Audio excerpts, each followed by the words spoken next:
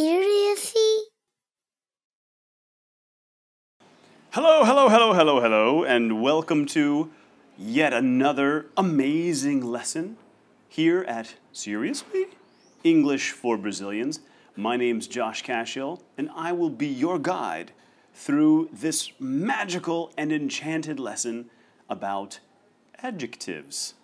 And I don't think there is a more amazing topic than adjectives. We're going to talk about a specific kind of adjective, and I'm going to show you where it comes from, how you can make it, some of the mistakes that Brazilians tend to make, and how you can avoid those mistakes to improve your English. To begin, I'm going to show you from the verb how you derive these adjectives. And the verbs are the kings of the English language, and we must dethrone them. We must unpack them so you can see how we make these adjectives, where they come from. And when I show you this, you'll understand how they're used and how the mistakes from Portuguese to English come about, and how you can obviously avoid them. And I'm going to show you through some very interesting and witty dramatic sequences, okay? So stay tuned, and I'll be with you in just a moment.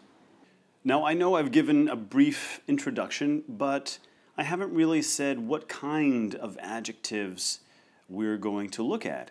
So I want to illustrate that by showing you, as I said, how we get the adjective from the verb. And the first verb that we're going to look at is an irregular verb, because I want you to see the changes. I want you to see the different parts of it so you can recognize where the verb or where these adjectives come from, okay? And the verb is the verb to know. All right? I know a man from Calcutta. There's a whole other bit to that I'm not sure what it is. So, but this is the infinitive with to. This tells you that it's a verb. So, as I said, we're going to take our adjectives from the verb, but let's break it down. That's the infinitive with to. The past simple is knew. I knew a man from Calcutta. I knew that story before you even told me. All right, that's the past tense, or the simple past, the past tense. So now let's look at the past participle. Known. Have you known that man from Calcutta all this time? Yes, I have known that man for many years. That's the past participle. That's what we use it. We use it in that kind of sentence structure. And then we get the present participle, which you should know is the ing form. It's also called the gerund. It's also called the progressive participle. You have this ing action going on. We use it with the present continuous. I am knowing something. Although we don't usually use the word to know in the present continuous, but it's okay. That's a different story. And when we look at the past participle, we don't see it here because it's an irregular verb. But with regular verbs, the past simple and the past participle look the same because they end with ed. That's why I wanted you to see an irregular verb to know that there is a change. And where do we get our adjectives from? We get them from here, the past participle, and the present participle. These are our two adjectives. And we're going to use adjectives to describe something. So let me get a different color here. How about a green? So let's say it is a known fact. All right? We're talking about a fact. What kind of fact? It is a known fact. We're describing that particular fact. And how about this? This is a cool example. A person looks at me in a way that says, I know what you're talking about. So that person gives me a knowing look. Like, espertinho, I know that you know that I know that you know. So give me a knowing look. These are our two adjectives. One comes from the past participle and one comes from the present participle. And the mistake that many Brazilians make is, which one do I use? And I'm going to show you in this first, or this next example, what I'm talking about and where the mistake is sometimes made. Okay? And we're going to see this in a dramatic scene that is made by me, animated by me, and commentated on and narrated by me, of course. So let's get to it. All right, as I said, an amazing dramatic scene taking place here. We have a dragon that has been, or some lizard that has been nuclearly modified and is now attacking the city of Rio de Janeiro. No! As he throws cars. Well, let me draw something here. An important part of this narrative. We have the people. All right? We have this dragon and we have the people. Help, help, help, help, help, help. All right. So, to be serious now, let's get serious. We have this situation, right? We're going to describe the dragon and we're going to describe these people and how they're feeling. Well, let me use the Portuguese here. And the verb I want to use is, it's a tough word for me, aterrorizar. Aterrorizar. And because, again, we're deriving our adjectives from the verb, let's describe this dragon in Portuguese. For me, this dragon, and actually for the people, the townsfolk, that is aterrorizante. Dragão aterrorizante. And these people, the people who are running in fear, they are full of, we have the noun up here in English, it's terror. That's the noun. I'm going to cover over myself, no. And the verb aterrorizar is to terrify, to terrify. So now we have the people. In Portuguese, they are aterrorizadas. All right, this is important for you to see what's going on here, and so we can see where the mistakes may come from. Now, remember, when we were talking about our verb to know, we said the two adjectives came from the past participle and the present participle. Well, in this case, which one do we use? We're talking about the verb to terrify. What is the past participle? The past participle we will use, I believe it was blue. So the past participle is this, terrified. It's a regular verb, so it ends in ed. And the present participle is terrifying. All right, and we have this ing. An important thing to remember when we're using these adjectives is in Portuguese we have, let's look at this anche. That anche, that gives you an idea of action, okay? And when we're looking at the story, the dragon is rampaging through the city, causing this terror. He's causing this terror, and he's spewing it out of his mouth, and these people are running away. They are full of this terror that this dragon is imposing on them. This dragon is the actor in this horrific drama, and he's causing all the terror. So he is describing him, he is a terrifying dragon. This ing right here, that gives you the action. It gives you something that relates to the actor of this scene, of the context. Okay? So, and then we're talking about the people. Well, how can we describe them? These people are terrified. Okay? And look at the similarities. Look at where the Portuguese goes and how the English goes with it. In Portuguese, we have anche, and that relates to the ing, the active form. And then we have ado here with adas, and look, we have the ed. We've got the d in both of those.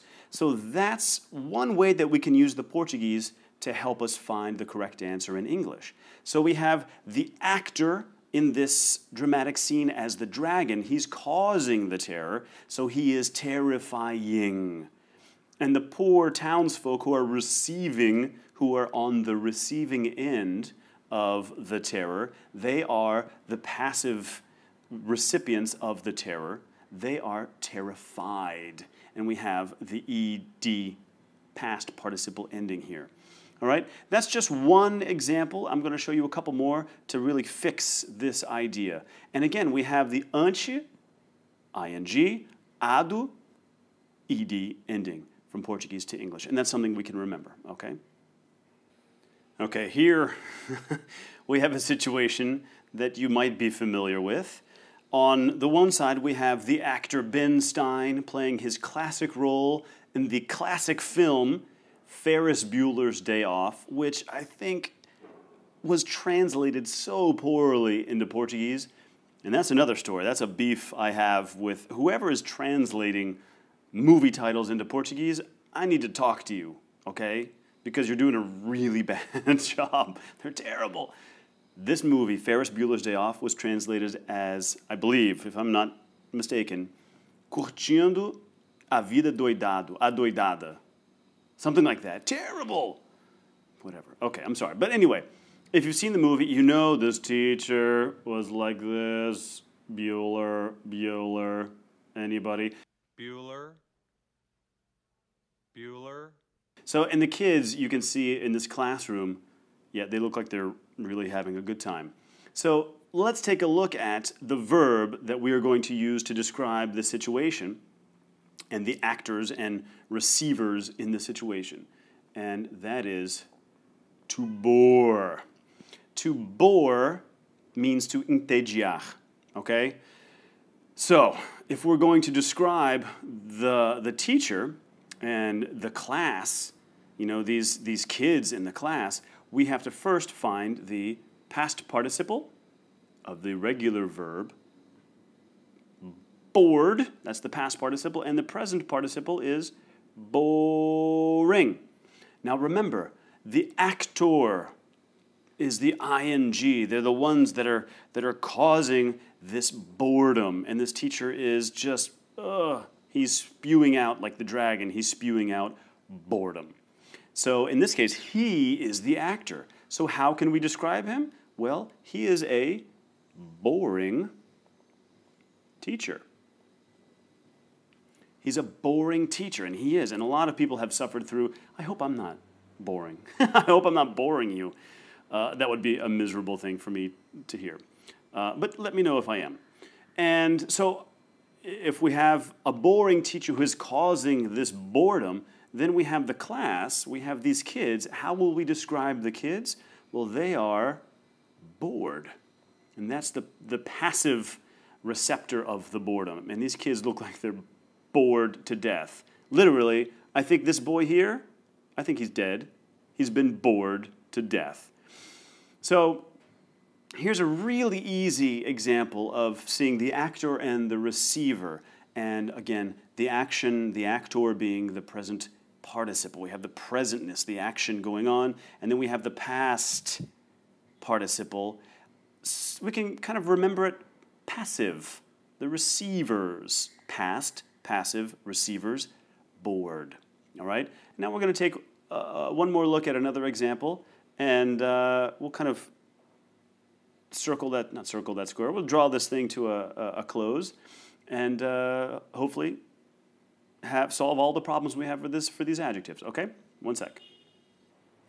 Okay, here we have this beautiful, amazing fresco. And what scene is being depicted here? Look, our sight is drawn to the central figure who's talking there, who's giving a dramatic speech to his onlookers. That is the great Greek orator Socrates and philosopher. And he's there in the middle, and all of these people around him, his audience, look at them. Look at how they are paying attention to what he has to say. So the verb that we're going to base our adjective on is to interest. Remember, we have the past participle interested. And we have the present participle, interesting, the ing. And I know you can't read it there, but sad day. Let me see if I can't move this down a little bit. Oh, I can't, whatever. Oh, well. So what do we have here? Let's take a look. Again, we have the actor, the principal, literally the main central actor in this scene. He would be described as a very interesting person. He has something very interesting to say. So we have here Socrates, here's our interesting guy, okay? He's the central actor, and he's very interesting. And you can tell just how interesting he is by all of the other people around him. Look at this guy, for example. He's like, he was doing something else. He was off talking to some woman over there, and all of a sudden, Socrates starts talking. He's like, ooh, what's this? I'm very interested. Interested. The past. I'm the passive guy. I'm receiving the interest. So I am interested. And this is one of my favorites. This guy right here, he's enthralled. He's more than interested. He's like, ew, it's so interesting what you have to say. And he's just getting all goosebumpy from listening to what Socrates has to say. And remember, this is ancient Greece. They did things a little bit differently in ancient Greece. And another guy who's really interested is this gentleman here. If you follow his line of sight, he's looking, he's going somewhere way off topic, as you might say, from what Socrates has to say. But he's very interested nonetheless. So we're going to bring it to a close here, just remembering that the main rule, the main guideline is that when we're the actor, when we're describing the actor, we want to think of something in the progressing, something taking place. So we're going to use the active ing form, the present participle. And if we are describing something that is the receiver, that is the passive receiver, we're going to think of the past participle. And specifically when we're talking in problems from Portuguese, we have o Sócrates, ele é muito interessante. Again, we have the ante. That relates to the ing. And then we have as pessoas estão interessadas. They are the passive receivers. They are interested. But a lot of times when it comes to the moment of actually speaking, Brazilians will mix those up. So it's good to think about it. The ante, in, ado, ed. Okay, that's a good guideline that you can follow. And I'll leave it at that. There's a funny joke that I wanted to tell you. I'm a terrible joke teller, so I'm not going to tell it now, but maybe some other time about life in ancient Greece. But it's a dirty joke. I can't tell it here. So I'm going to leave you at that. I hope you were interested in this video because I think it's a very interesting topic for you to learn. Okay? So I'm going to sign off now. Again, if you want to, if you feel, how can I say, motivated enough, like my video. Subscribe. Send me a comment if you are motivated. And I encourage you to do that. And take a look at my Facebook page and go to my seriously-rio.com blog post to take a look at what we have there for you. Okay? My name's Josh Cashel, and I'll see you next lesson. Cheers. Seriously?